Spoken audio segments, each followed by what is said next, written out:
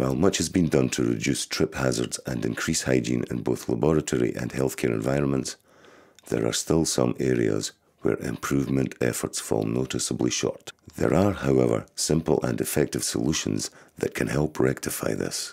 An analysis of global outbreak report data suggests that approximately 18% of infections are due to contaminated, communally used patient care equipment. Among other things, beds and patient anaesthetic trolleys are wheeled around from room to room, while any cables, pipes and hoses associated with the equipment become extremely dirty simply by lying around on the floor. Given that a large amount of patient care equipment is connected to wall sockets, the problem of dust is exacerbated by the fact that many of the cables have an electrical field causing them to attract it even more.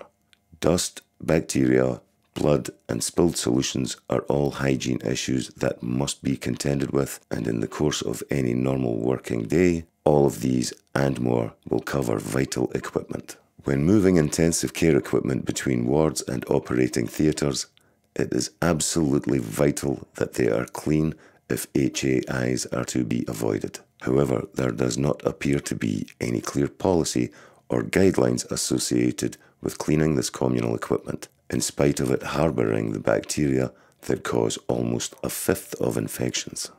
While this does not indicate that communally used patient equipment is not being cleaned effectively in all cases, it does suggest that there is room for improvement. To use the old adage of Murphy's Law, anything that can go wrong will go wrong, and where an absence of clear policy leaves room for error, this ensures that mistakes will be made that increase the risk of bacterial infection for patients.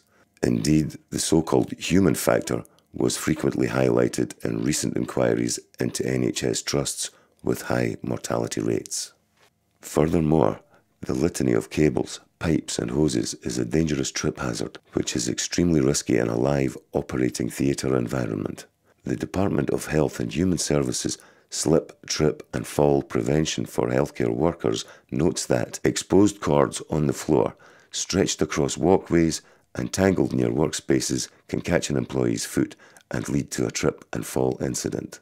One possible prevention strategy this publication gives is the use of cord organizers to bundle cords. Indeed, such a solution represents an effective way of reducing both the infection and the patient hazard risks.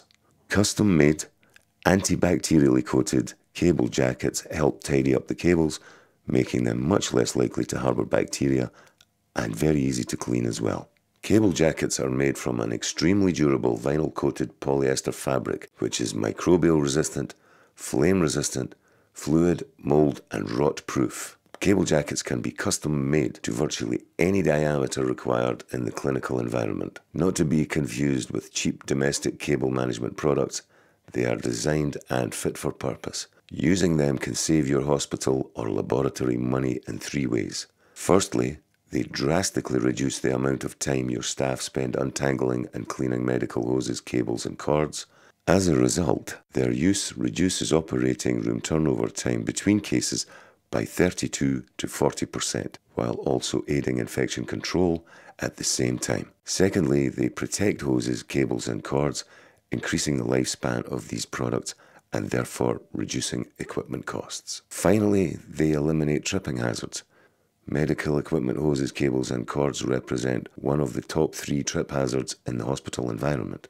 Given that the USA Workplace Safety and Insurance Board states that an average trip or fall claim costs $11,771, with additional factors such as staff replacement, lost productivity and equipment damages, increasing this to as much as $47,084, it is crucial to avoid such a significant unnecessary outlay.